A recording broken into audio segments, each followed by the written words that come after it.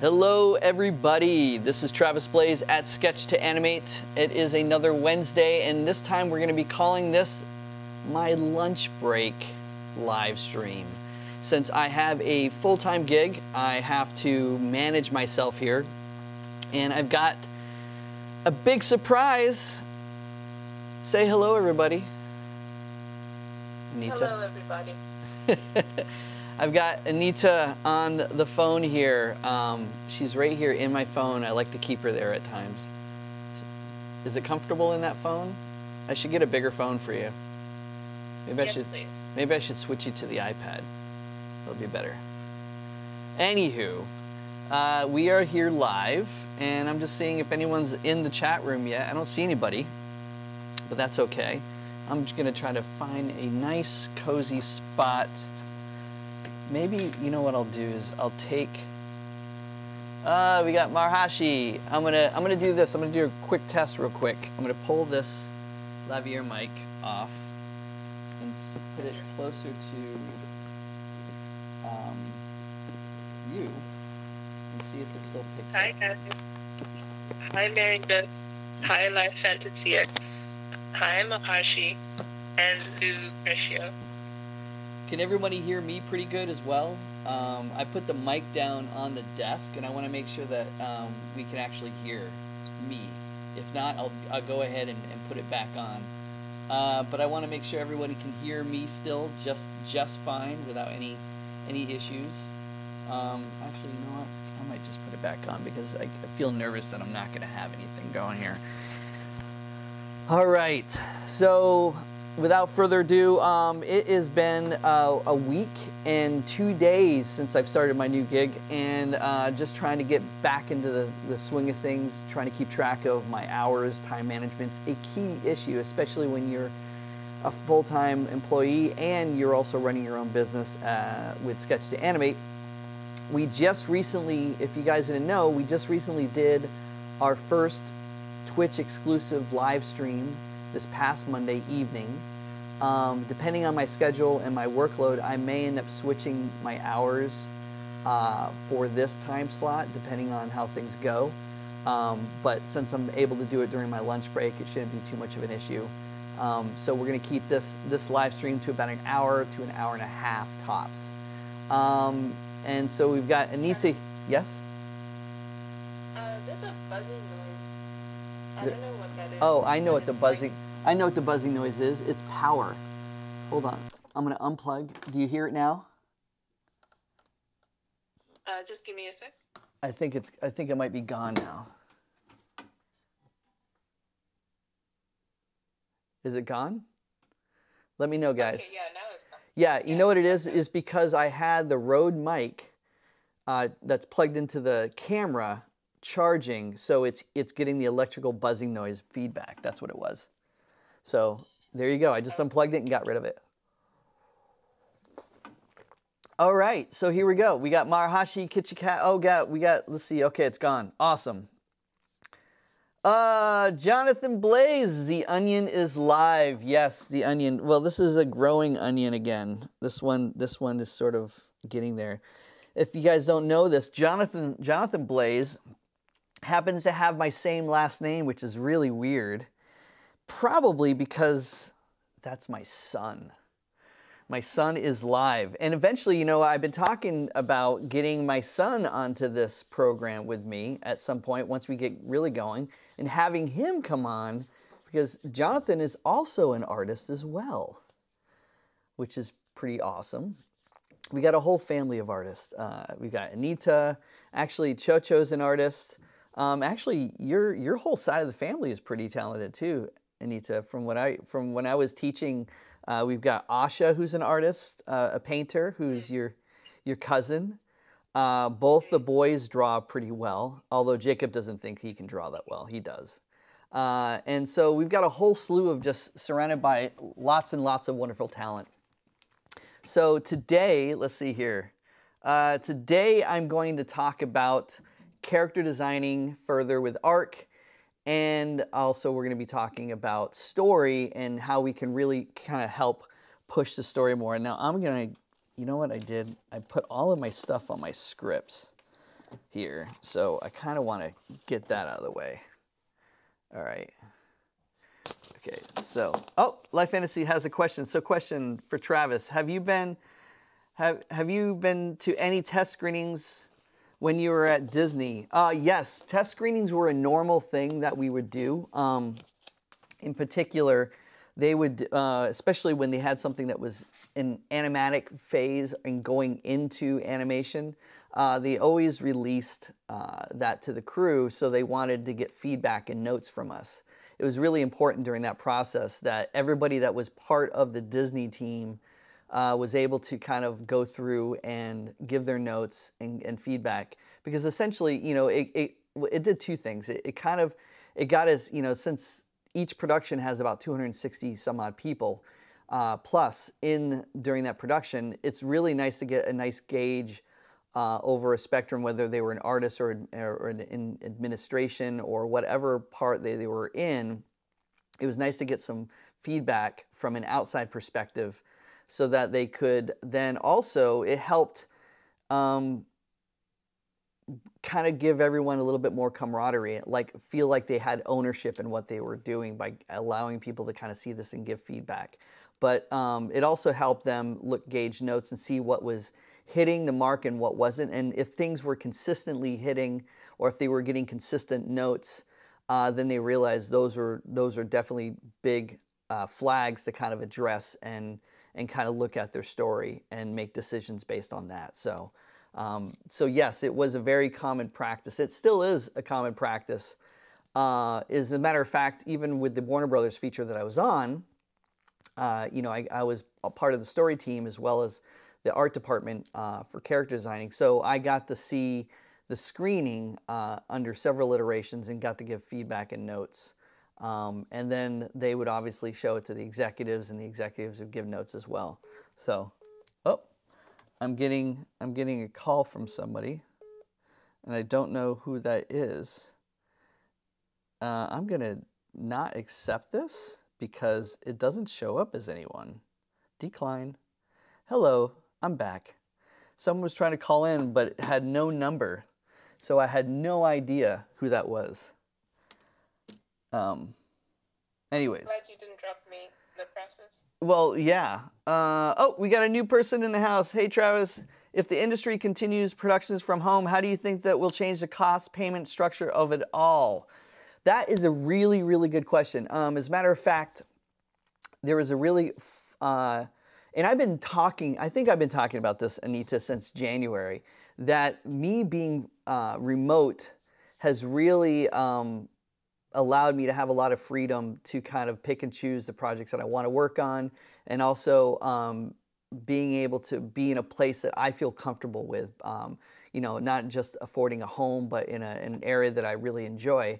And I've always said this, you know, there's so much talent out there from what I see with you guys. Everyone that's part of this chat, that's part of Sketchtoanimate, that's part of Aaron's group, that's part of Proco and all these others. There's a global community of artists and animators that are just biting at the chomps to kind of get their foot in the door to any kind of production related to entertainment when it comes to animation.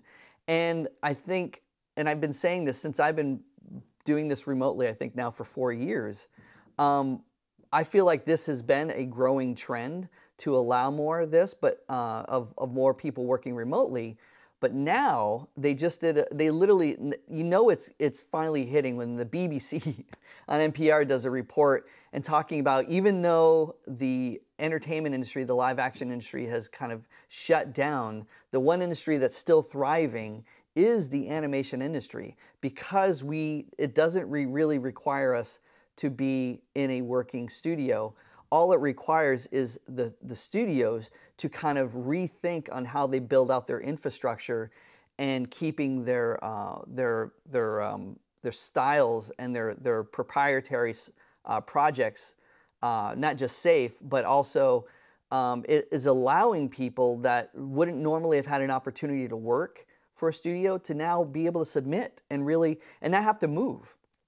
And we're seeing that this is becoming a growing trend. And I think, my prediction is that after a while, and it's not going to happen with every studio, but I think after a while, they're going to be more and more open to the idea that we can all work from home. I still like the idea of having a core team where you can eventually come back in and work together. But when it comes to the production end, the idea of working from home, and I'm doing it now. I'm working with Netflix, and Netflix is on the bandwagon. They're on the forefront of this right now. Their infrastructure and what they're doing is so on point, and it's been flawless. For me, I haven't had any hiccups transitioning into this new role. Their IT department is online. Everyone is online. It's a great staff, a great group of people, and I feel like that type of trend is going to transcend through all of the other studios. I mean, it has already, but it might into some degree stay there. So I think in terms of pay, that really comes down to your work experience. I haven't seen a change in the pay structure in terms of what our value is. If you are in, let's say, California, you fall under, if you're a union, you fall under the union category, then they protect you in terms of your rights with minimum wage and what you can get. But when it comes to people like myself, you know, I have to negotiate every single time what that going rate is. The difference with me is because I've done it for so many years and because I have a good reputation, I can negotiate my rates in a way that allows me to get what I feel is fair. And my rates fluctuate depending on project to project. Some projects may not have as big of a budget as the other ones, but if it stays within a range that I'm comfortable with, and if I really like the people and the project, I'll take the project because I really like working with them. And so there's that kind of thing that I think it's really going to be up to you in terms of what they offer in terms of rates and pays, and every place is going to be different wherever you're at. Now, hopefully that answers that question. Let's see. So you kind of have to like advocate for yourself. You're always going to have to. I think you're always going to have to advocate for yourself. You're going to be you need to have realistic expectations in terms of what your value is, and then you also really know to you really need to gauge what the going rate is. Now, if you look at the United States, if you go online, the IATSE union has their wages. They do every year. They do a survey from across the board and ask people. Now, not everyone does the survey, but they ask artists that are already in the industry what they get, and so they can have a fair range of pricing to have their wages online to show what the fair wage union scale should be, and it changes every year. Now, the minimum of the union, from what I've noticed, is pretty low, but it's still better than most places. So if you're in a journeyman rate, like where I'm at, I'm above that journeyman scale that's typically in that thing, just because I've been doing it for 30 years, and I negotiate for my talent, and I advocate for myself. Now, and you know, I always say to every production that I ever go to, I said, look, you know, let me prove to you the value of who I am. You know, it's not just paying me what I feel is fair for me, but it's also I got to prove to you, and I want to show you that what you get, you're going to get your money's worth when you work for somebody like myself. And I really believe in hard work and good work ethics. Which is why I'm trying to have a lunchroom chat and not overstep my time when it comes to my new position, because I want to, you know, I'm just starting this job and I want to make sure that I'm in good standing with them. So let's see here. We got Kirk Michael in the house.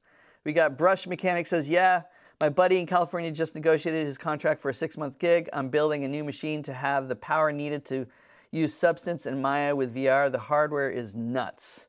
Oh, I can imagine. I can absolutely imagine. I'm going to switch over now to the Cintiq real quick here so we can get going here. I did this literally, this was a 10-minute sketch that I did before posting, because I feel pressured that I have to do at least one sketch before I make an announcement on Facebook.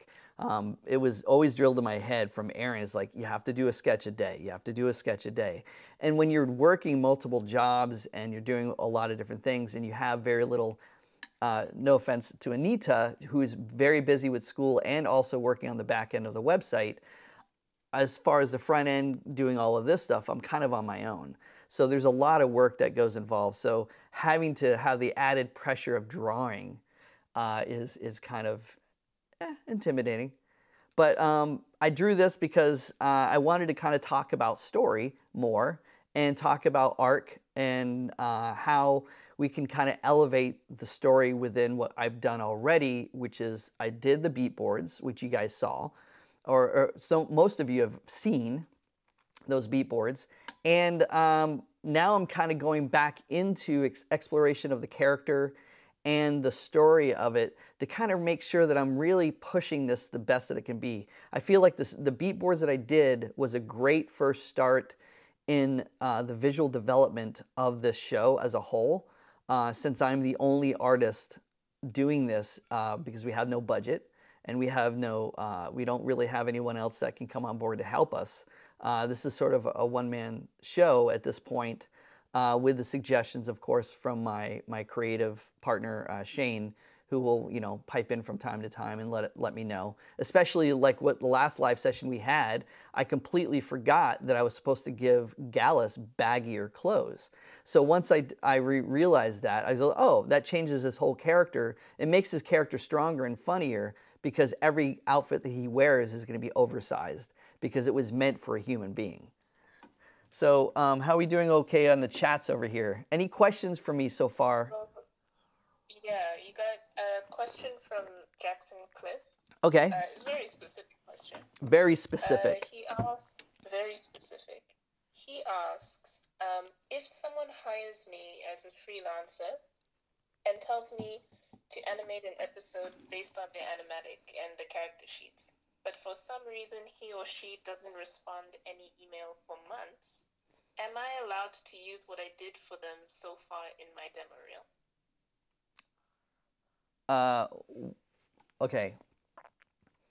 There's a one big red flag. Why is this person not responding to you? And is this a legitimate gig? Because if it was a legitimate gig, communication is key, especially with animation. And so, for instance, Netflix, I can't talk about the project that I'm working on, but I can tell you that communication is the key with them. And from the get-go, right from the start, every time I sent an email, I got a response within 10 minutes. Every time I had an issue, they have a Slack going for technical issues. They sent me a computer to work on separately from my own home computer, which is great. But I had to put it all together myself, and for the most part I could do it. But there was a lot of technical things to keep it secure and keep everything, because it is a remote access to their infrastructure. So we had to do it properly. I had an issue, boom, 5 minutes.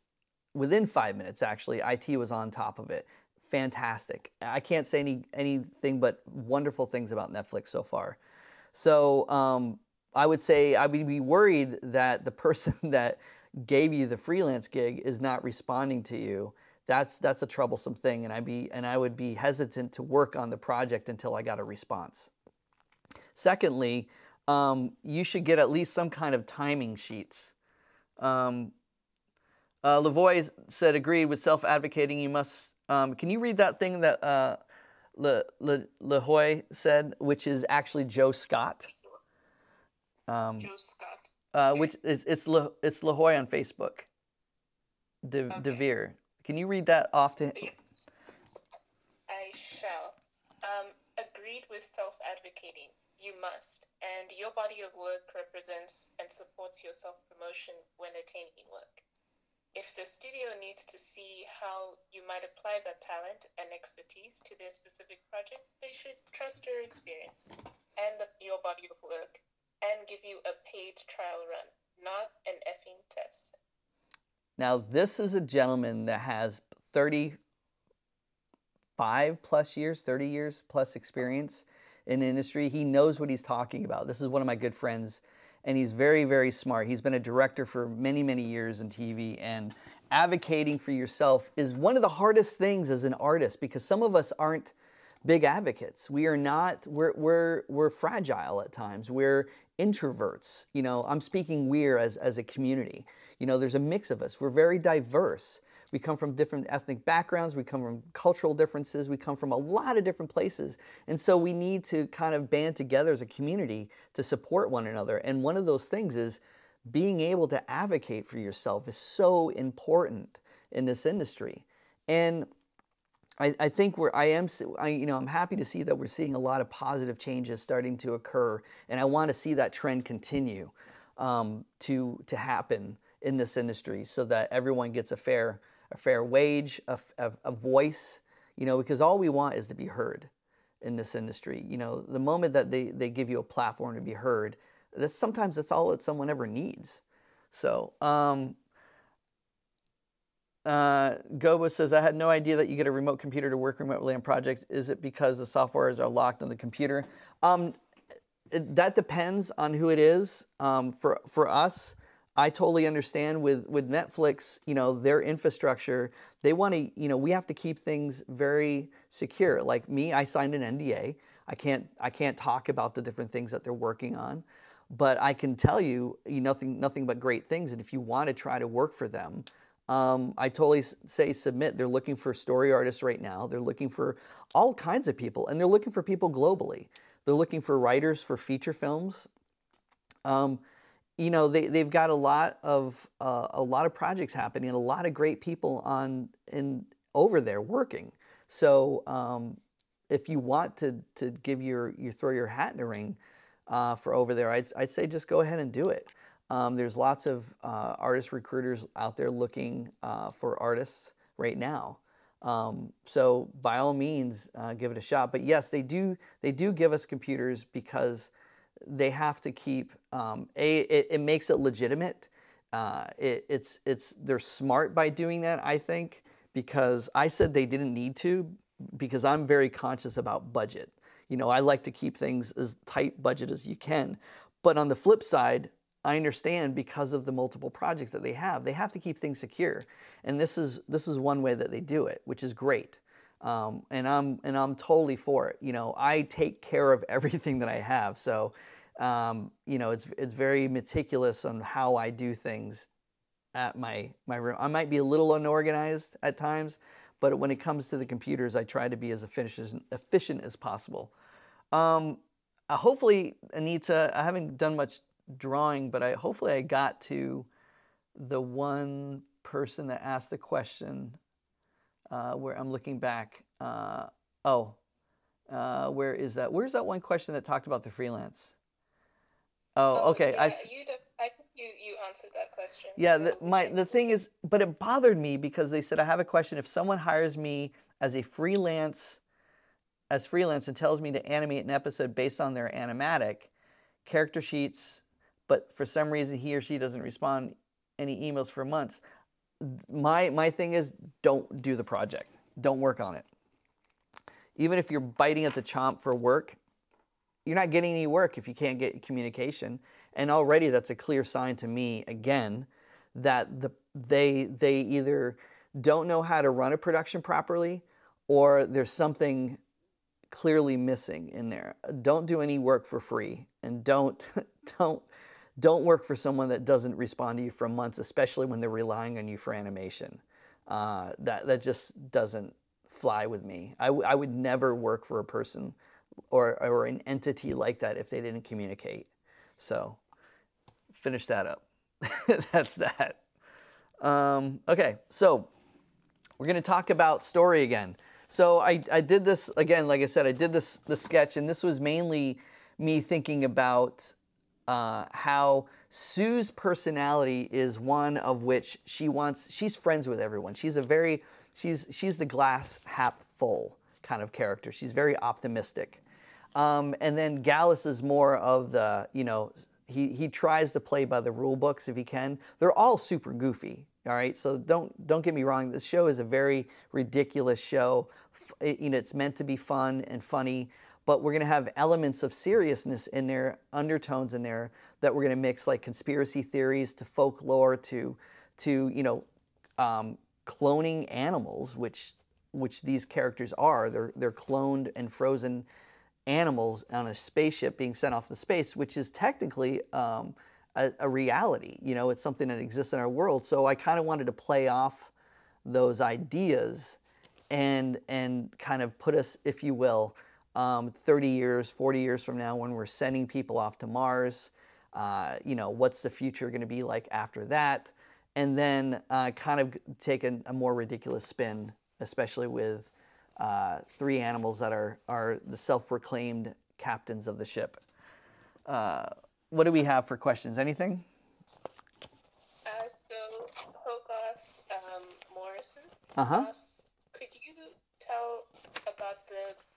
Oh, hold on, I have to make sense of this question. Okay. Basically it's asking, what's the story behind your octopus logo? Oh, the story behind the octopus logo. Well, if you go to... do I need to do this? I need to do this. Hold on a second. Do it, Travis. All right, I will do this. It's going to be a little... let's see here. Transition. Gosh, darn it. I always have to click it on OBS. Transition. All right, I'm a little washed out here, but... if you go to this website down below, sketchtoanimate.com, and click on Our Story, it will tell you the story behind our logo. And essentially, I wanted to write a cute little story regarding the logo about the octopus and what Sketch-to-Animate means and what we are trying to accomplish. And we are a story-driven brand, and we try to tell stories through original concepts by educating, entertaining, and inspiring people to tell their story. And so everyone knows that when I teach story development, I always start with sketching and then developing through the Ken Adams story spine, which I developed, adapted, and created the anatomical story diagram, which is in that section called Our Story on Sketch-to-Animate. And if you scroll to the bottom, you can download that image, and it will give you the structure of how we approach story. And it also explains to you an acute fictional story of the birth of our octopus and what it means to Sketch-to-Animate. So there you go. And also you can check out our Patreon page as well as our YouTube. We have a lot of YouTube followers right now that's over here on with us today. And we have some Twitch, Brush Mechanic. We have a few people from Twitch, which is great, asking questions today, which is awesome. We're trying to get more and more Twitch people over there because we have this big thing. And Anita, I don't know if we've decided. You can maybe spearhead this one for me.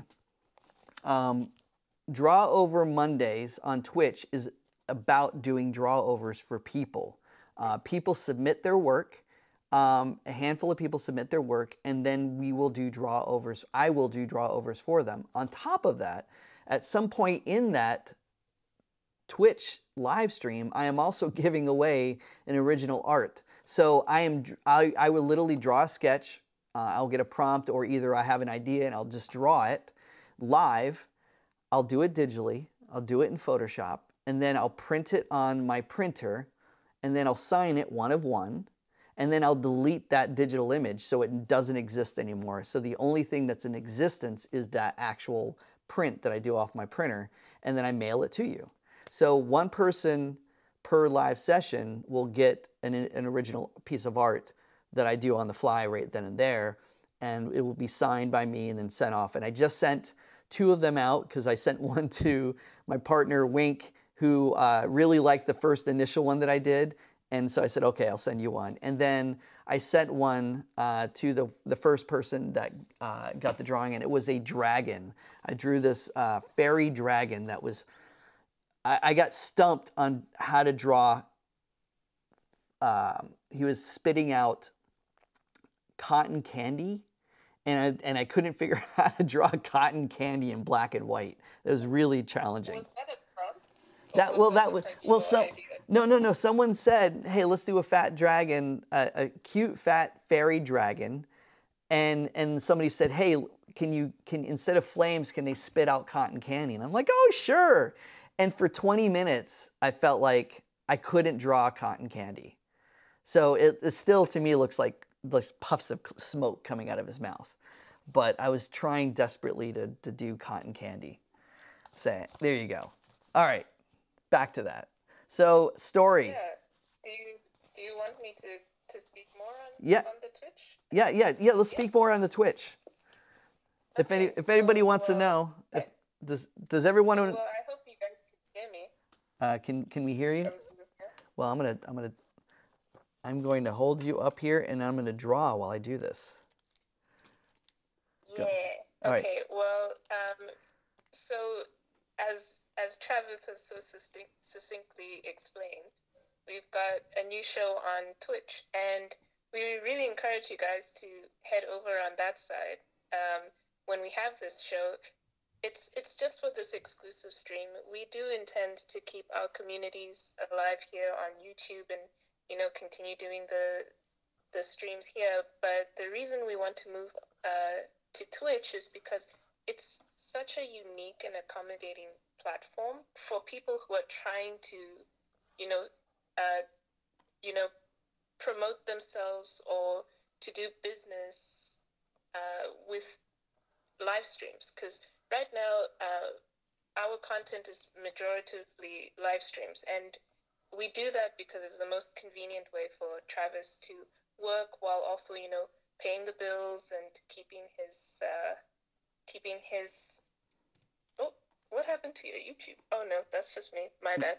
But yeah, it's just a convenient way for us to do business right now. But we have such big dreams, and we really want to, we want to put out more back to basic videos. We want to put out tutorials. We want to put out, workshops for people, and it's a bit of a struggle to get the funds to do that with a team of me, Travis, and now Wink, who helps host the Twitch live streams.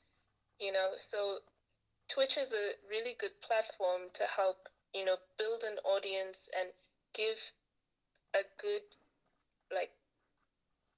gateway to support the people that you want to support. So you guys, if you wanted to support us, Twitch has a really good way of doing that. And yeah, so we put out this product called Drovo Mondays, and it is very helpful. I'm a student. I'm a animation story artist student, and I can tell you guys, when Travis drew over some of my own boards, it's so helpful as a visual artist to get given help that's visual, people can say stuff to you, but if you can see it and someone's drawn over it, it makes one hell of a difference. It's like instantly your art just becomes better, and you can see exactly how to make it better. So that's the idea of these draw overs. Travis does it all the time with his students over at DigiPen, and I watched him do many draw overs with his students, and they all really enjoyed it. So we thought this will be the product that will help us build a community over on Twitch. So yeah, we are going to start opening up submissions to people, and you guys will be able to, send over your art for drawovers from Travis. We just started this week, and it sounds like it went really well. It's not within my awake time, so I wasn't able to watch it, but Travis tells me that it went very well. Yes, it actually, well, I'm gauging it off of, because I am an old fuddy-duddy that still is this working? I can't tell if this is resonating with people, if it makes sense. It's such a unique platform, like you said, that trying to get into that, because there's a lot of benefits to having your own basically channel that is like an NBC, ABC, kind of like we're having our own Sketchtoanimate channel. And you can also stream at a higher quality on Twitch as well.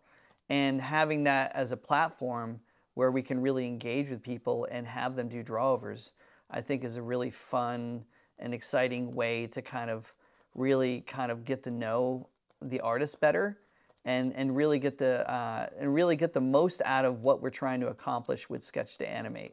You know, again, with Sketchtoanimate, we're also trying to build our own original productions and projects, and but we're also here to really let people know that, you know, that there's, you know, everyone has a voice in animation. Everyone has a voice when it comes to story. And I think animation is a great platform to tell a story.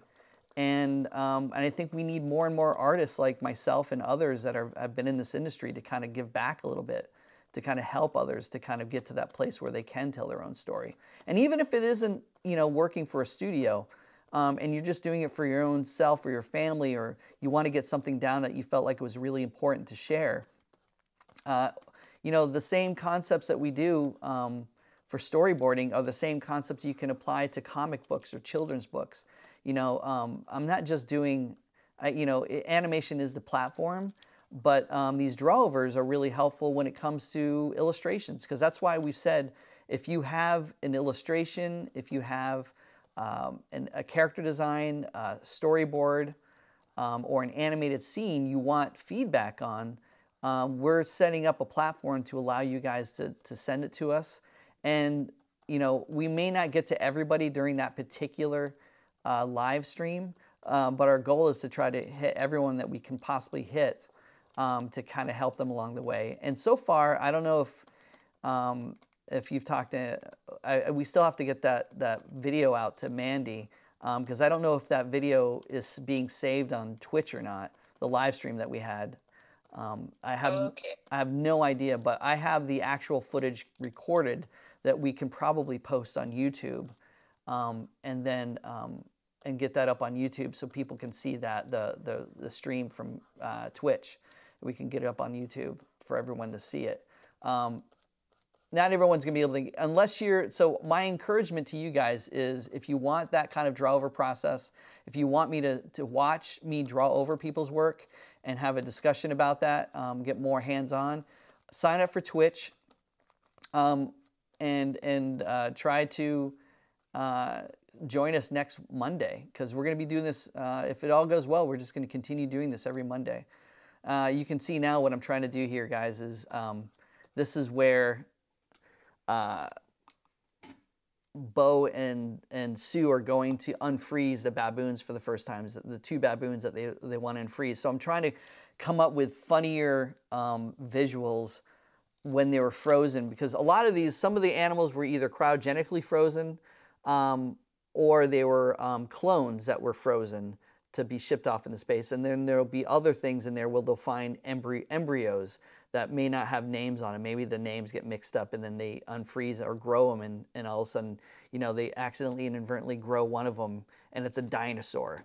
You know, I was thinking about things like that, like if there was a dino wing for one of their episodes, maybe they accidentally let one grow and it becomes a Tyrannosaurus Rex, and it runs amok in the wing. You know, it's that type of humor and that type of adventure that we're trying to kind of put in there, while playing off of real science ideas or concepts that we can just kind of poke fun at and have fun with. So what else do we have here from people? Do you guys like the idea? Let me know. Actually, it'd be great if you can just say, yes, I can join you, or no, I can't join you. It's going to be Pacific. It'll be Mondays, 6 p.m.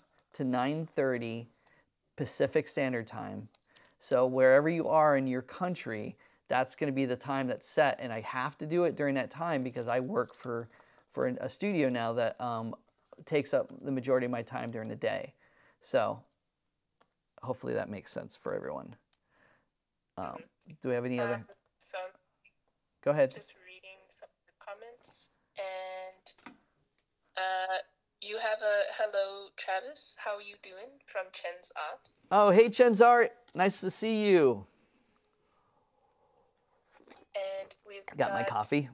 two people saying that they'll be there on Monday. Brush Mechanic and MB Bellin, who I think is Mary Beth. Yes, it's Mary Beth. She switched over to Twitch. Oh, awesome. Yeah, I know it's late for some people on the East Coast, but it really is the best scenario for me at this point. And I think it works out well for others that are in different countries. But it's not too bad when you think about it. It's 9 o'clock to midnight. It really goes to on a Monday night. Yes, it's a Monday night. So, but you know, it is what it is. But I really think that if you that it'll be a great experience. It's a great experience for me because I learn more when I draw over other people's work. And I ask the questions. The poignant questions are, what is your intent? I always ask that from the beginning. Because I don't want to change your story or your animated scene or your character design. I want to know where you are basing your concepts from and what your intention is. And then my goal is to try to get you to that goal, that intention as close to it as possible. If it's not hitting the mark, we're going to try to get you there without changing it and making it a Travis Blaze work of art.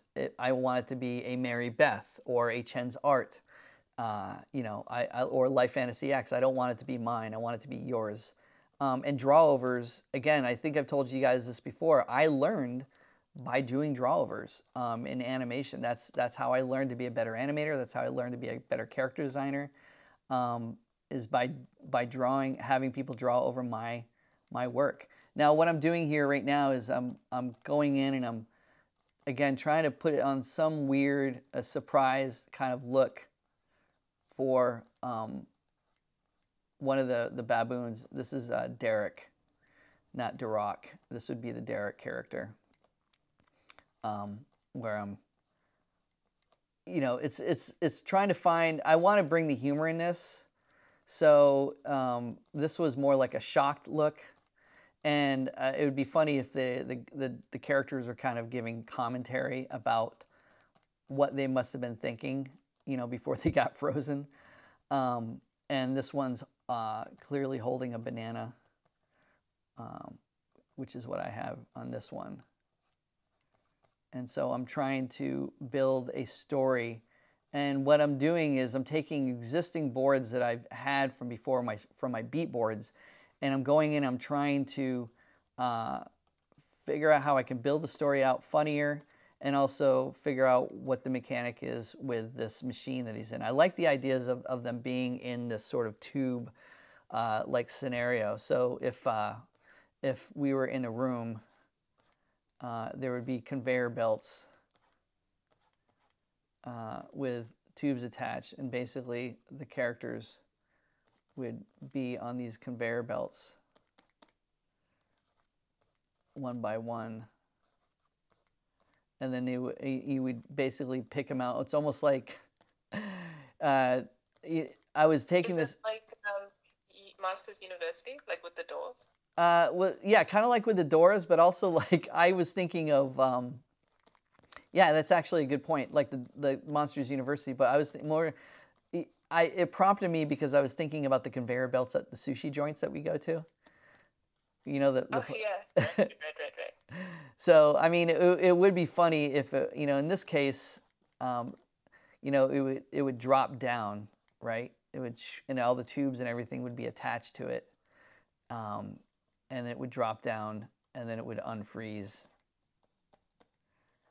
You know, so whatever character was up high would then, you know, be dropped down into a floor that was down here, like so. Let me put, so you can see that better.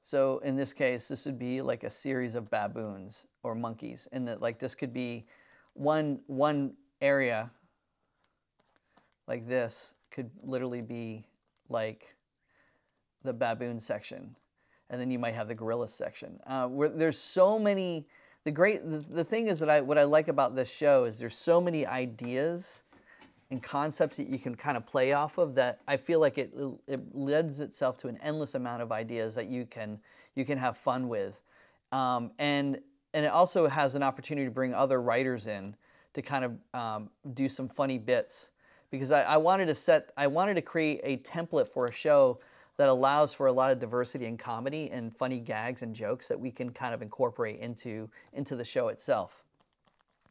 I feel like it's very malleable in terms of what you can do with it, based on the template that we've created for the characters. Can I read out Yeah. some more comments? Yeah, go ahead.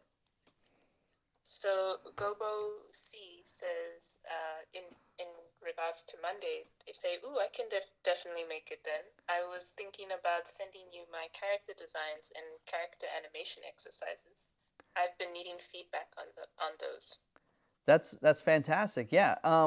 So we've been kind of debating, and I don't know if we wanted to create this as a Patreon, or if we're creating this as a page that we would create on our website to be able to have people submit their work to.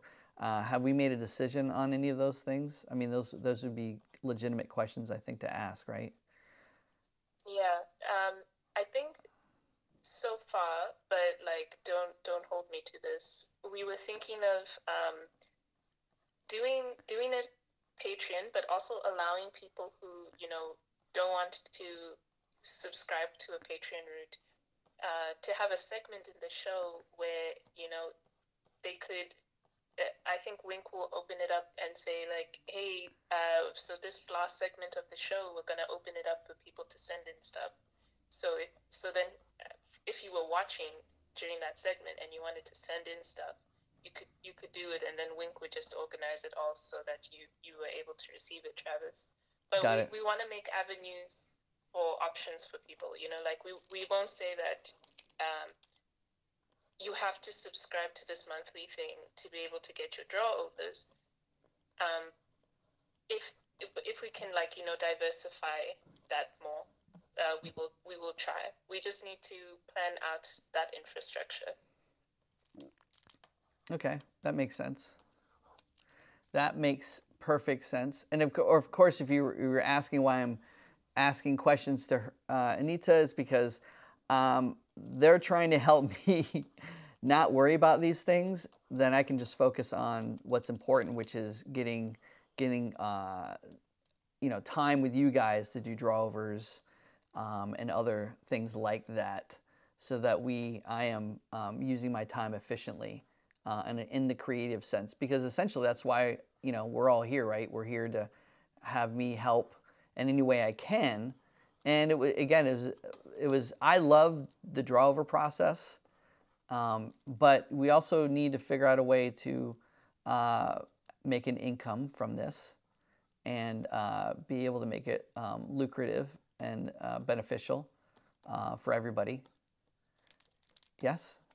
Yeah, I mean, definitely. Travis, you're the talent. You're not the brains of the operation. You're just the talent. I'm not the brains, guys, just the talent.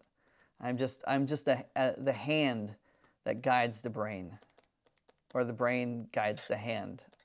Yes, that. Yes, we just put you in your chair and we say draw. Draw. And that's all you need to do. That's all I need to do, guys. I'm just drawing. I'm just an artist trying to draw and do the best that I can. That's it. That's me. That's all I am. Not much underneath. I'm very, very, very shallow. And we will definitely communicate with you guys more about it. We work a little bit slow because we're trying to communicate between three people in completely different time zones, but we are moving in the right directions, and we will let you know how to do it, or what infrastructure we choose to allow you guys to send in your stuff. But if you guys can watch us on the Mondays, it will really help get our average viewer average viewership. Is that what we're lacking? Because we're trying to get from like your basic We're trying to get to a Twitch partner. person to your Yeah. We're trying to get to partner. We're trying to get to the level above because it allows us a little bit more functionality. So if you guys are able to watch on the Mondays, that will help us a lot. And we will communicate as soon as we know how you can submit your stuff, and we'll make sure that there is a diverse range so that you don't have to commit to something you don't want to commit to. Yes. That's very well said. With that being said, do we have any more questions? You know, like I said, as what I'm doing right here is I'm taking a design of Derek the baboon who's frozen, and I'm trying to come up with a kind of a funnier bit or pose for him. And what this is doing for me is getting me to get to know the character a little bit more, trying to push his expression and his design. And I'm trying to build a moment. Again, this is more of a tied down beat board, but I'm trying to focus on story, and making sure that I'm telling the right story with the idea that we're trying to get across according to the script. And again, this is where Bo and Sue have discovered this room full of baboons, primates, and they are going through. They were looking through, like trying to find who they're going to, unveil or unfreeze. And by doing their research on the computer, they found old video footage of when man would experiment and send animals off into space, especially monkeys. And so they think, and it's sort of a spoof on the idea that we would experiment. Now, I'm not an advocate for experimenting on animals, but we do that. Science does that, whether we like it or not. And so we wanted to poke fun at that idea that it's absolutely ridiculous. And so these animals want to use them as an experiment to help them with their G-force machine, because they got to prepare for landing on a new planet. And so they thought, well, if we unfreeze these guys, these would be our perfect test dummies, if you will. But it turns out to kind of strike against them when Derek and Duroc show up, and all they want to do is turn the engine room into a party house. And then they unfreeze all of the baboons, and now it's a free-for-all in the engine room, and the engine room has now been destroyed and has caused this ship to be on a collision course with a comet that they have to avoid. So now this is, again, the first time you see Derek and Duroc, and I'm wondering, in my head as I'm drawing this, I'm thinking to myself, you know, with these guys, visuals mean everything. Like your layouts, your designs, your anything you do when it comes to animation has to tell a story, and your environments have to do the same thing. So this is, again, the first time we're seeing Derek, and it could almost be a foreshadowing or foretelling. I was thinking, like, whatever he was in the act of doing might be a foreshadowing to what he ends up doing in the engine rooms. So I'm wondering, even if we had him, like, he's in a, it could almost be like him in a dance move or doing something that kind of might resemble the fact that he may not be the right candidate to unfreeze. But of course, the characters it's oblivious to the characters, but it would be obvious to the audience. I don't know if you like that idea or not, Anita. But it's putting him in a pose of maybe he was frozen in midstream of doing something, and then he was frozen and sent off into the ship. I like that idea. So I'm just trying to think, what could that be for him? What could that one thing be? Like, what could he be? Like, it doesn't have to be this pose. I'm just drawing this pose and finishing out since I committed to it. But it doesn't have to be this final pose that I've got going here. It could be another pose. This is just an exploration in character. Yes.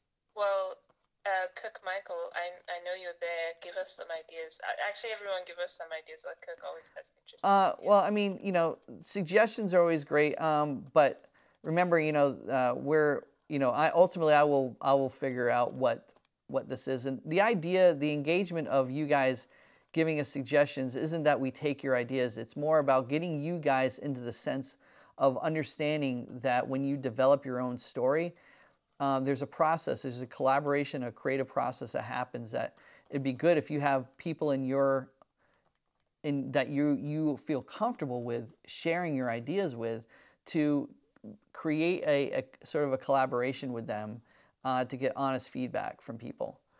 Because ultimately, this is a show that I want to see become an actual show. It's not just for everyone to kind of look and say, oh, those are pretty drawings you're doing. These are really cool ideas. No, I actually want to turn this into an actual pilot show that's going to be animated. So that's the angle for me on this project. Can I read out some more questions? Yeah, go ahead. Read out some questions. All right. Filippo Machi. Yes. Asks, do you know how to animate in Toon Boom? I do not know how to animate in Toon Boom. That is one software program I do not know how to animate in. Although I've used Storyboard Pro as a storyboard artist, and you can animate in that program, just because it's pretty simple to animate. I did, when I went to CTN, I did test it out in terms of what they sat me down. The Toon Boom team sat me down, and within like 40 minutes or 20 minutes, I animated a squirrel run, which I posted on Instagram. And it was fairly simple, straightforward to animate in. I'm not a huge fan of the brushes personally, but there's definitely a lot you can do with it in terms of animation. And there's a lot of curve tools and smooth, it's because it's vector line, you can smooth out your lines, and there's a lot of ways that you can help.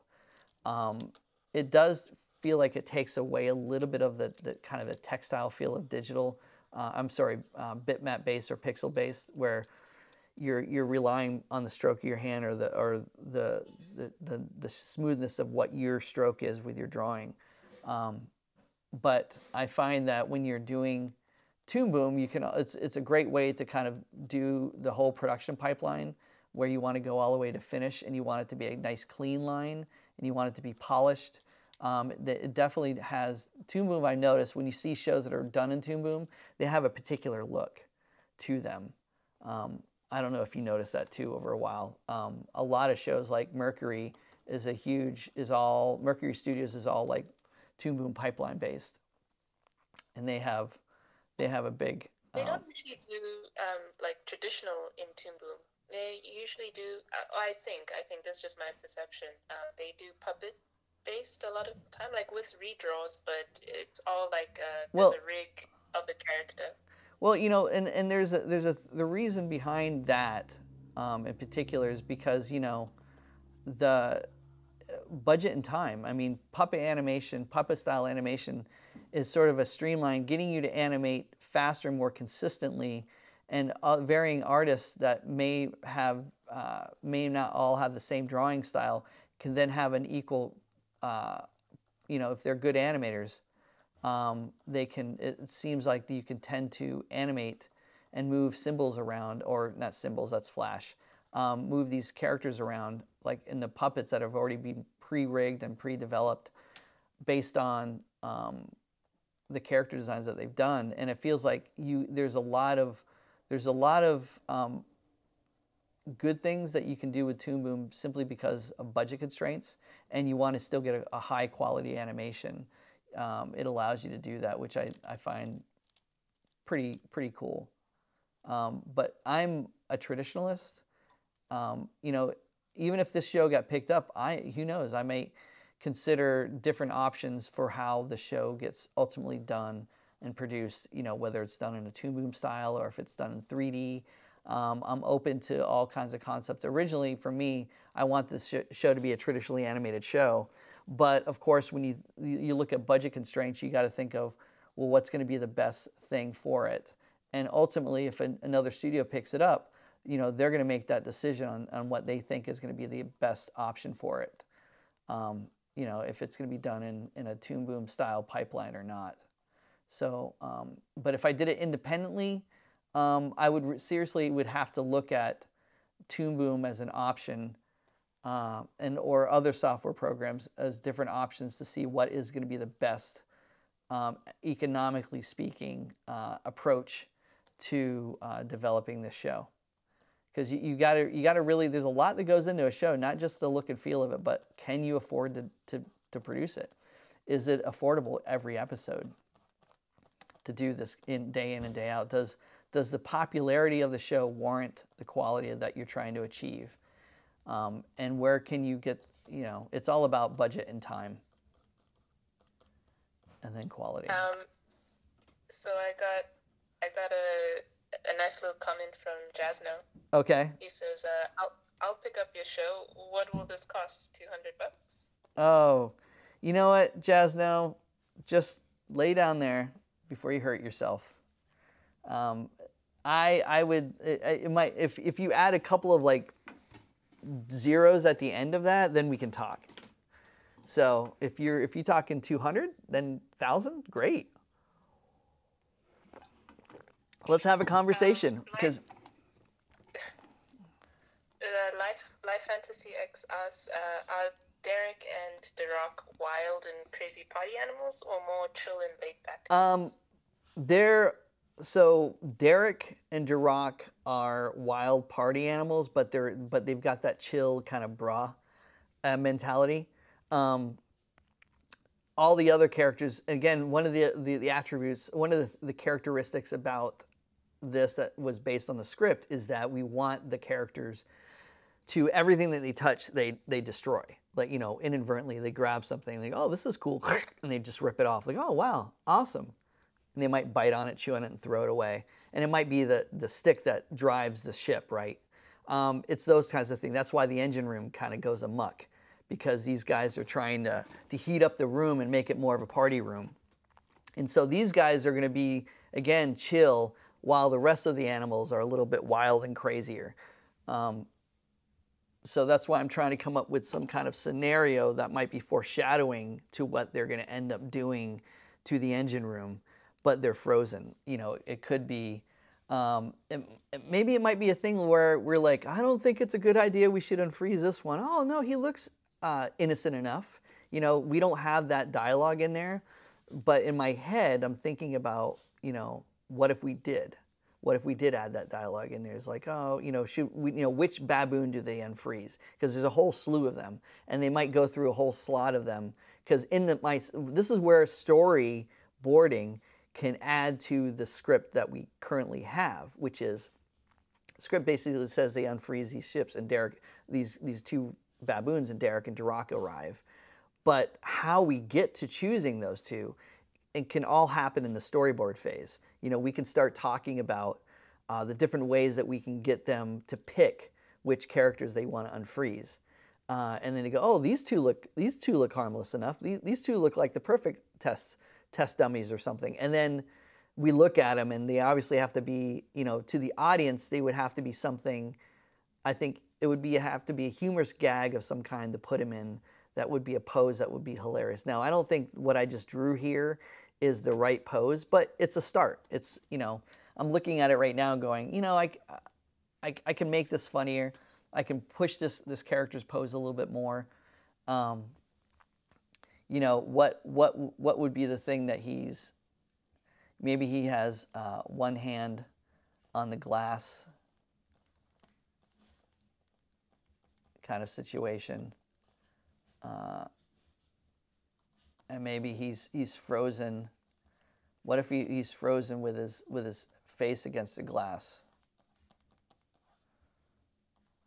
You know, like that. Like if he was pushed, you know, against the glass, what would that look like? Right. So I'm just trying to think of all these different funny little bits. And this is where, again, when I said I wanted to talk about story and I wanted to talk about character, you know, I've looked through all of my beat boards that I'm not sharing with you right now, but I've looked through all of those and I'm going, okay, these are points of interest that I really need to kind of lock down in my head mentally before I start boarding it out. So this is sort of my exploration again into the character and the environment that they're in to kind of help push that story more. What do you think, Anita? I can tell you what some people think. Okay. They think Yes. They think I should stop doing what I'm doing, retire, and go home. Oh wait, I'm already home. You could use a near retirement, but I think no one could actually stop you from doing this. From drawing. No one's gonna stop me. No, you can't stop me now. All right. So what are some of the other suggestions? Yes, so Maharshi says that he really likes the expression on the face. He says it's the same frozen expression I'd have when I see a huge tiger approaching me. Lol.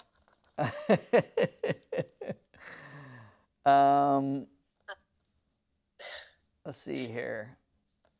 Alice Jones also says, would it help to add a few cracks in the glass to indicate a destructive nature? It might. That could be. You know, that's you're on the right track there.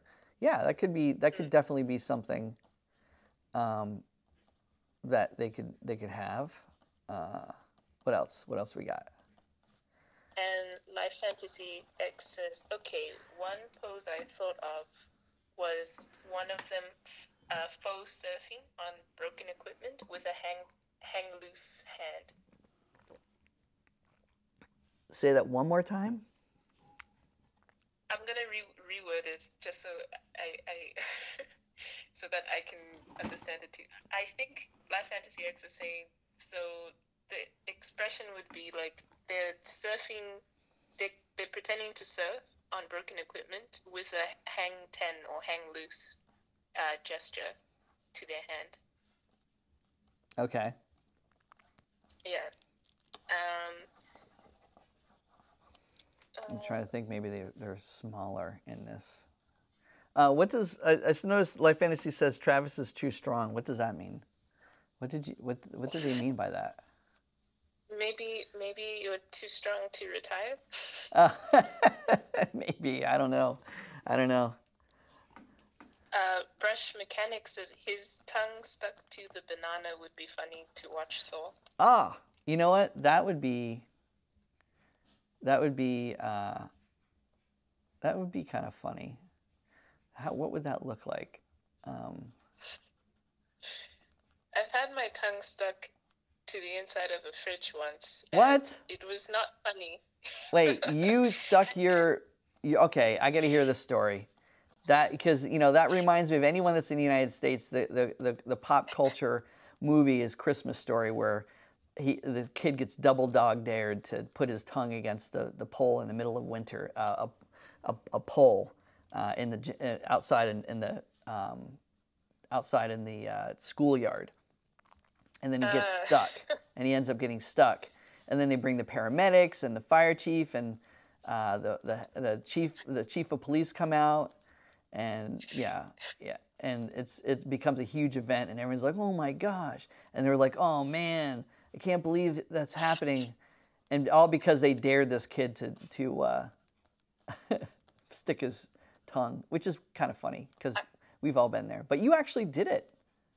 I would like to say, I would like to say that someone dared me, but it was just pure curiosity. Like I think I was just like, I had the freezer open, and there was something really nice about the cool air on my face, so I stuck my head in the freezer, and then I wondered, the ice in the back of the freezer looked really soft, so I wondered what it would feel like if I put my tongue.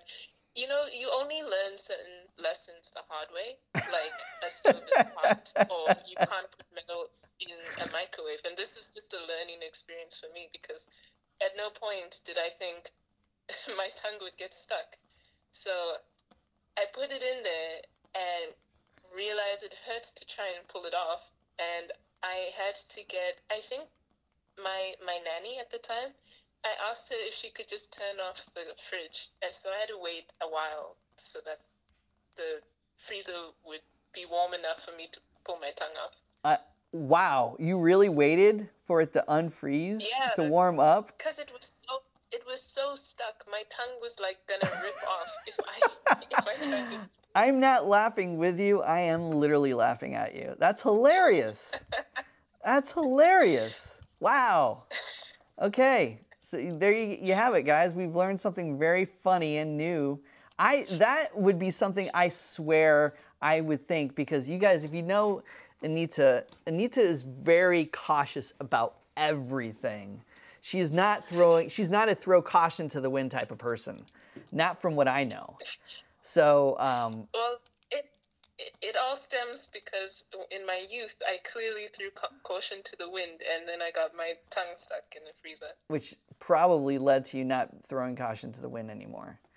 Exactly. Yeah. I'm just my tragic backstory. I'm gonna get rid of this thing. You guys always know I erase a lot and redraw and put stuff to the side. We're getting close to the time, guys. I've been on this for 11 hours, and we've got 15 more minutes, right? So I started at 11:15. I said an hour and a half. That puts us 12:30, which is what? 15 more minutes? Is that what that is? Yeah, 15. 15 more minutes. So if you guys have any more questions for me, and if you find this at all helpful, please give us a line. Let us know. I want to hear in the chat room that you guys are committed to signing up and checking us out this Monday, this next coming Monday, for the draw-over part of the show.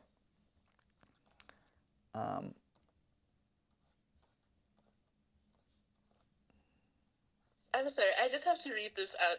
Life Fantasy X said, I stuck a coin in a wall socket when I was a kid, and then I never did it again. Like, what? Oh my gosh. Life Fantasy X. That is surprisingly not an uncommon thing for people to do. And as a matter of fact, we're on the subject of stupid things that kids do because of curiosity. Well, my dog, for one, being a puppy, he likes to taste everything. Bodoff is like, I want to chew and eat everything. And I go, well, he's a dog. But kids are the same way. So there's an actual thing where, and we looked it up online because my friend was talking about it, and I was just like, no, that can't be. Kids actually, not to be a Debbie Downer, but kids actually swallow the batteries, and they'll chew on the little watch batteries, the little disc batteries. Those things are very powerful, and actually people have swallowed those, kids, and have chewed them, and when they break apart, they'll actually burn holes in your stomach or burn holes in your throat and have caused permanent damage to people. So, and I know kids that will stick forks, you know, as a kid, people will take metal objects and put it in, but taking a quarter doesn't sound, I don't know how old you were when you did it, but, you know, my son, who was just online, he swallowed a quarter. He was doing a magic trick, and he was 8, and Shay was 6 at the time, or no, was it 8 and 10? He was either 6 and 8 or 8 and 10. I'm trying to remember what time. He basically, what happened was, he was doing a magic trick, and he thought he would do a reappearing, disappearing trick. And when he did the trick, he would do this, and then he'd put the quarter in his mouth, and then he'd go, see, no hands, and then smile, and the quarter would be in his mouth. Well, he did it, and Hunter or Shay laughed, and then Jonathan laughed and swallowed the quarter. And we didn't know this until he kept throwing up. We're like, what's going on? What's going on? He goes, I swallowed a quarter. And we're like, what? So we rushed him to the hospital. And his mom has an image, a perfect x-ray of Jonathan's throat. Now, we had to take him to the kids' emergency room, and then they took a little thing that came down and pulled the quarter out. But the quarter literally got stuck right here above or just below or above his esophagus. but straight up and down like this. It wasn't like this to where it would block his windpipe. It was literally straight up and down like this, stuck. And we have an x-ray of a quarter. You can see it as plain as view, plain sight is of this quarter in his throat. And, we laugh about it now, but that was pretty traumatic. But those are the things that we do as kids, right? We do these types of things. So you know what? Let's take it up for the last 10 minutes. It's funny to hear these stories if you guys have any of them. Unprepared to Die says, and my brother did that same quarter swallowing thing himself too in elementary school. Oh man. Unprepared says, I knew a kid who died swallowing a watch toy battery. I am sorry to hear that and didn't mean to bring that up, but those are harsh realities. The stupid, we're trying to talk about the funny, we got on the subject of the funny things that we did with, of course, Anita sticking her tongue and actually waiting for the fridge to warm up so she could pull her tongue out. The trick is putting warm water on it. That's all you had to do. Warm water. It just seemed easier at the time. Mary Beth said that she put a hairpin in the wall socket. Oh God. So I don't know why you guys are like. I don't remember wanting to put stuff in sockets when I was a kid. Like, I did some other dumb things, but it seems like sticking things into electrical units seem to be the craze. Well, curiosity about electrical. I got electrocuted not too long ago trying to fix the wall because I'm doing home improvement stuff, so it's not uncommon. I stuck to see if it was hot or not. I thought it was hot, but I hit the wrong circuit breaker and zzz, it vibrated my hand. So I was like, nope, that's definitely hot. It's a hot wire. So you kind of prepare for it when you know it's what's about to come. And I've actually hit the 221 too, where I'm reaching in and trying to plug something in. My finger just barely touched the metal, pushing it in because I had to reach in, and my whole arm just went vibrate. Now a 220 outlet is a lot stronger than a regular electrical outlet when you're plugging in a washer or a dryer. So the things that we do, maybe he's about to do something. I know, I just keep thinking funny expressions, but I'm trying to. He's literally wearing a hat. The one character's wearing a hat. Like, she could probably pick him because, oh, I like him. And it says, the whole party animal hat concept. What are you laughing at?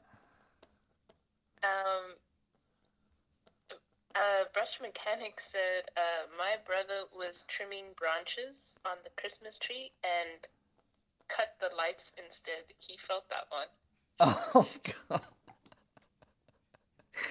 I'm not laughing. Well, yeah, I'm laughing. Sorry. Yeah, that's pretty funny. That's pretty. I mean, you think about it, like all of the, like, there's a reason why National Lampoon's Christmas Vacation is what it is. Chevy Chase's character is just a calamity of errors. He's constantly making these stupid mistakes that really are based on truths that people have done. You ever read the Darwin Awards that they used to post I think they still post them. And of course we're laughing at other people's horrible tragedies, but there are some things where the Darwin Awards was basically the weirdest things people die from, or have accidents from, not necessarily die, but like the stupid things that humans do without thinking, because we are humans and we sometimes don't think a lot. And then we have mistakes. I'm really trying to figure out what to have in terms of his expression. I feel like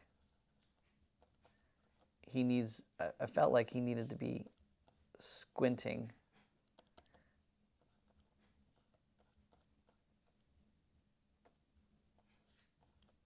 That's what I wanted him to do, is do this kind of a squint kind of vibe. So again, if you guys are just tuning in, we are discussing story and character and how it relates to arc. And we're simply, right now I've been trying to focus on the baboons right now, on what they would look like frozen. And I'm not doing a very good job. I feel like when that happens... Is your intention that they're frozen separately? Yeah, could they be frozen together? And share like one expression or one action that they're frozen in? Is that your idea? Yeah, that's me just throwing. That's actually not a bad idea. So if they were maybe, let's see here. Again, I'm going to do a quick gesture.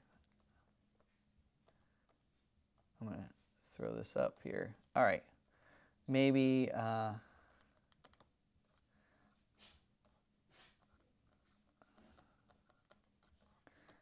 maybe one is trying to grab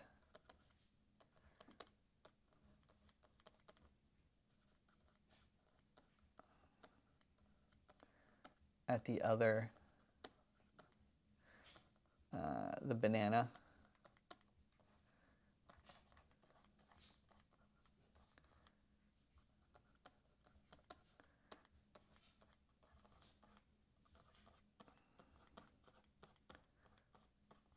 Look at you draw so fast. Well, I'm trying to do a gesture of what this thing would look like if they were stuck.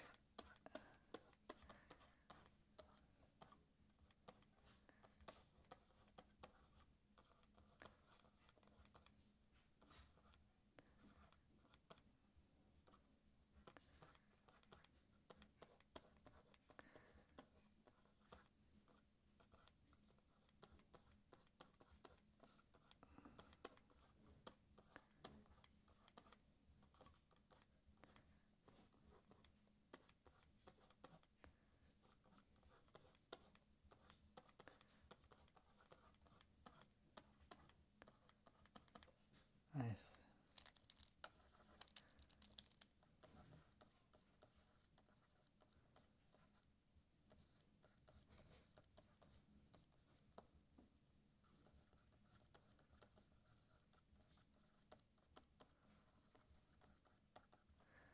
Actually, that would make for a funny gag concept where, put this down here real quick. Insert. That actually would be pretty funny that they go, oh, these guys look harmless enough. And then they go to them, and then they unfreeze them, and they're in the middle of fighting for the banana, and they pop up, and they're like, hey, what's this place? And then they go into the dialogue of the script. That actually would be pretty funny. I like that idea. Me likes that. Yeah, that's, wow. You're kind of brilliant. Oh, I know. It's just so hard to be you. So good at something. Yeah, it's so hard to be you. I get it. I understand. Not everyone can be as perfect and as creatively talented as you. Beautiful and talented and smart. All of those things that make up the perfection that is known as Anita Womano. Yes. Yes, I get it. I understand. I understand. So I'm taking that gesture and I'm now just putting my... It's Speed Drawing Time by Travis Blaze. It's like, how fast can we... But you do it so well. Actually, I've been like telling my friends, like, because when you're a student, you tend to draw slow because you're concerned about what things look like. You're trying to make the cleanest rough drawing out there. Yeah. But I keep telling my friends, like, if you saw how quickly Travis makes one drawing, you'd realize, like, it doesn't matter, just go for it, because at the end of the day, you're like making a bigger picture, not just this one singular image. No, and that is a very keen observation. Is that we're not you're not making one singular image. I mean, this thing has to get animated, right? So we're talking about 24 frames per second. So and then you're storyboarding it. So you've got yeah, you just got to commit and get out there and just do it, and not worry about how pretty the drawing looks. That's for sure.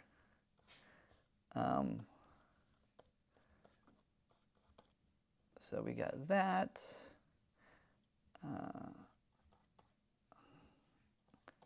His other tail. Yeah.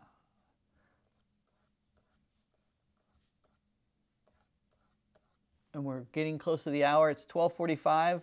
So I'm going to give myself just enough to finish this piece of art or this quick sketch, and then we're going to call it a day because I got to get back to my job.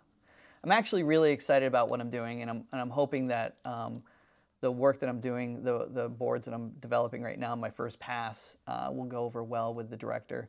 But we shall see. It's always it's always the first. I always get those first scene jitters or sequence jitters where it's like the first time working with a new director, and I'm not sure what their sensibilities are or what they're going to like and not like, and then I get nervous. I get nervous about. If I can ask, is your director like familiar with animated films, like the process of animated films? Yeah, they're story artists. They come from a story background. I've seen their work. They're good. They're good at what they do. So and just know that any director that's out there that's at Netflix is in a very deserving position to be in. I think they do a great job in vetting directors and creators for these productions. Just looking at their caliber of talent, from Craig McCracken to Jorge to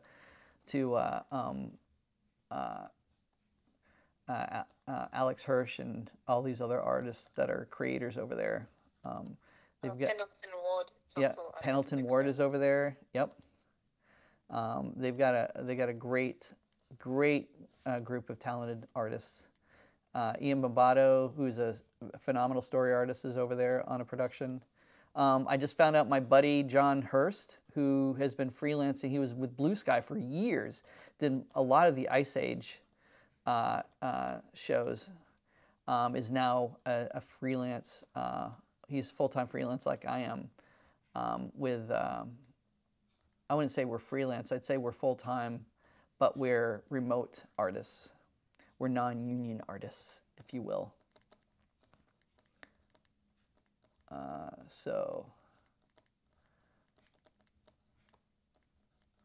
Sorry, I'm trying to get his hand in there. He's grabbing at the banana.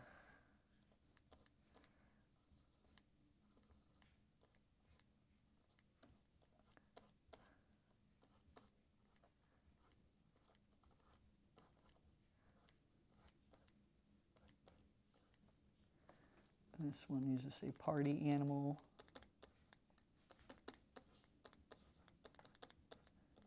It's getting quiet. Oh, yeah, sorry, I was replying to someone on the chats. Oh, okay. Yeah. Anything I should know about? Oh, Unprepared to Die said that they microwaved a Twix bar with the metal wrapper on it one time and saw electricity coiling around it like SFX of an old sci-fi film. I opened it right away and the metal wrapper was shredded. Oh, wow. That's just showing you the power of microwaves and what you can do with technology, right? I've also had my moment with the microwave that I learned. I don't have a microwave, and that's for that singular purpose.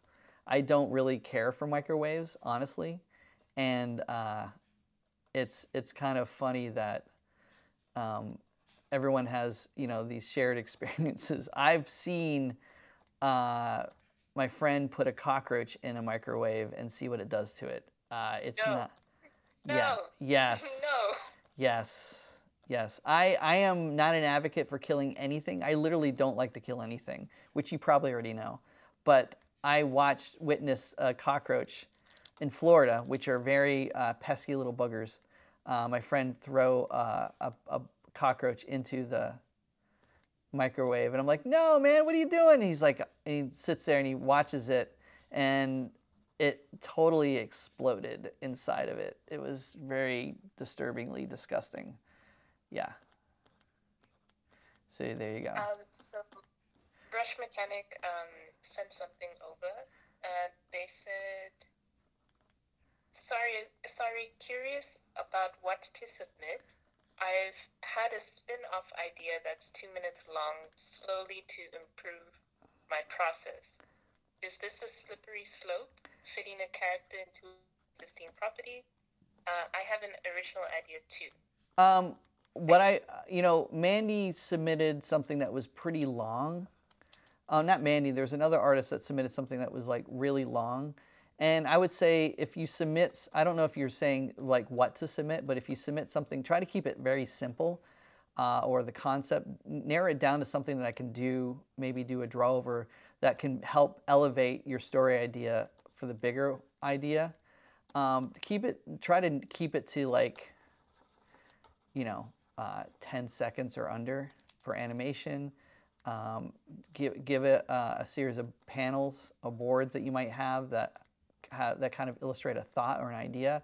And even if I can't get to it, if I can at least start you on the right path in terms of suggestions, that would be a great way to kind of minimize the amount of work that because I have to say that like Manny's submitted a test that was really long and there's a lot in there, but hopefully I did enough in there and created enough information for them to kind of run with. Sorry, I'm trying to get this thing done before I have to get off the... I don't like what I did here. This head is killing me for some reason.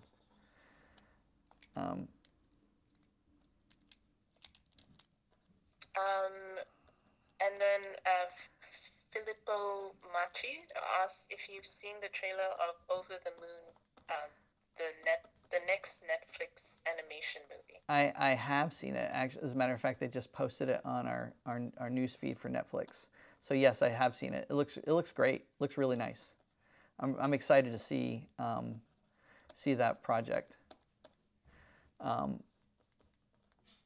There's going to be a lot of diverse projects coming out there. The project that I'm working on is more on the adult side.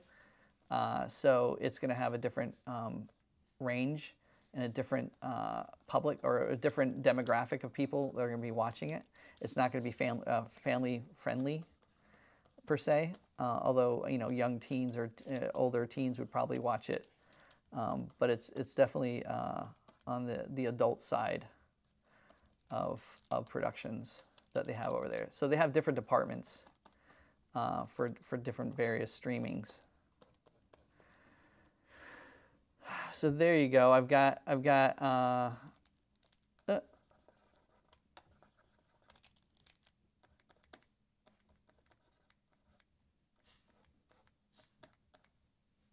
there.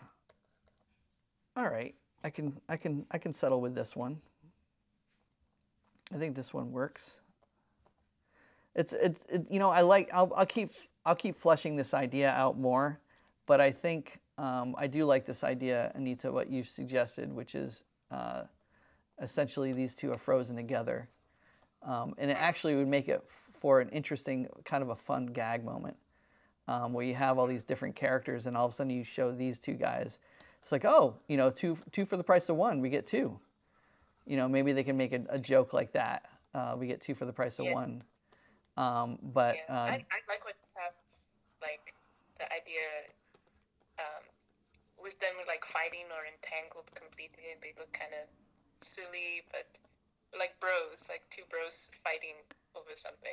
Well, they're fighting over banana, which I think would be kind of funny. This is a great idea, Anita. I like this. Thank you. You have good ideas. My dad always, Alright, that's what my so- dad says, ideas. Ideas? Ideas, like a deer. Like, I got one idea. A one eye, you mean, what do you mean a one-eyed deer? Is it a deer with one eye? Yeah, I would always make that silly little joke to my dad. Okay, I see. I got two ideas. And then he'd follow up with two ideas. I don't know. My dad's just silly. My dad's a silly guy. He's in Vermont right now for the next couple of months before he comes back to Florida to hang with my bro, my bra, my real bra. I know that sounded cheesy. Bra. It's fine. It's fine. Oh, I can let that go. All right, so I'm just gonna finish this off with coloring the hands and feet. How do you guys like this drawing? Let me know. I actually like it. I think this is a good one. I will let you know once they let me know. Oh, no one's let you know yet? Everyone's Okay. everyone's so It's quiet. okay. I think it takes a while for it to get to them because I noticed like you'll be talking about something and maybe 5 minutes later everyone else is like, oh yeah, that thing, yeah. And I'm like, oh, there must be a huge delay. Yeah, I don't know how big of a delay. It's probably like 30 seconds or so, maybe, from what it sounds like some of the reactions of people. Because the Okay, chat. so now people are reacting now. Oh, okay. Yeah. Brush Mechanic says, this is great, cool transition between scenes too.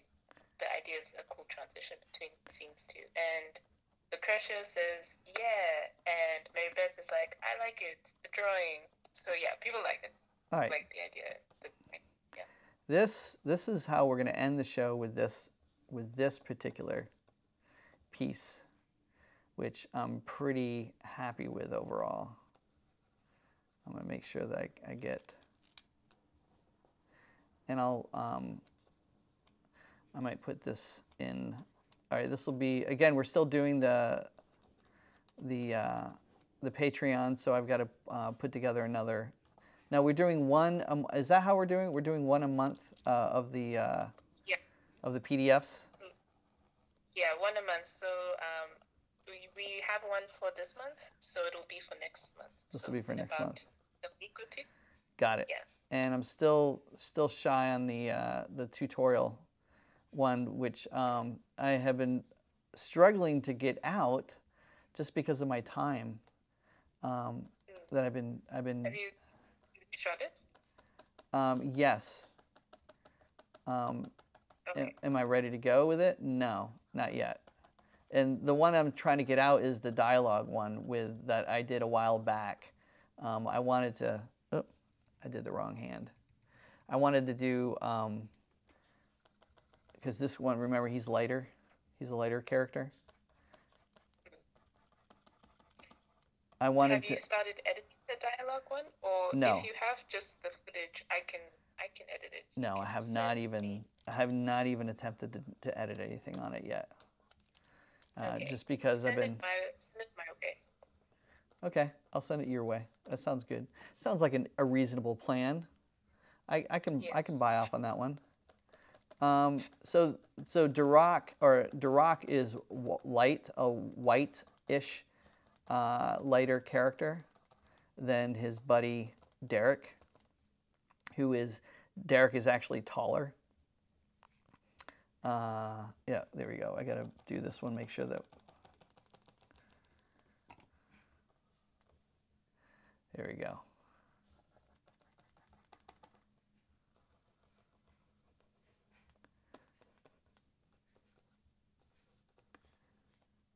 All right, I think Cook says maybe when they unfreeze, they are still arguing about the banana. Oh yeah, no. I think the funny would be that these guys. I already got a scenario in my head. Is like we get two for the price of one, and then they unfreeze when they unfreeze them. They're rolling around already, and then you stop, and they stand up and they go into character, basically checking out the room. Like now they're into inquisitive mode, and they can immediately break maybe the machine that's in front of Bo and Sue, that they're in front of the console, that unfreezes them, and maybe they break it, and it kind of starts the trend from there. All right. All right. So it's I think 12. Yeah. So I went over what I should have gone. So we're gonna call it on this one. I actually like this drawing a lot in terms of the idea, the pose.